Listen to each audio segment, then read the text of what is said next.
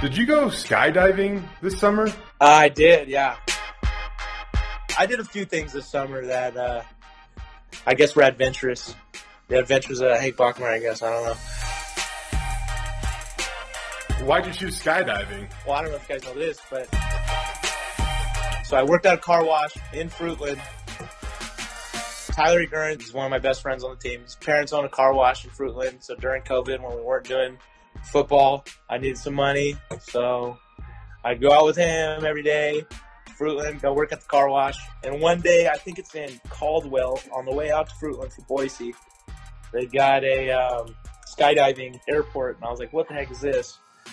And I just said, screw it. I called them up, and they were like, yeah, it's a couple $100. And I was like, all right, I'll do it. So I did it, and I did it with my girlfriend, and we tandem dived. And I don't know if I'd do it again, but I can say I did it. What do you think about the adventures of Hank Bachmeier? Well, I love his spirit, and he loves being a kid and a college student as well.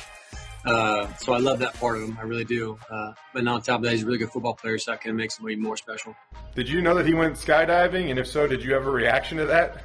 I did know, and he had a great time. I loved it. He said it was a big time adrenaline rush, so it was fun for him. I'm actually glad he got the opportunity to do it. Pretty gutsy move, but I can respect it. That's something not a lot of people would do. So hands off to him. How'd you end up working at a car wash? Did you commute from Boise every day? Yeah, we'd work from we'd work from 1 to 8 o'clock at night every single day.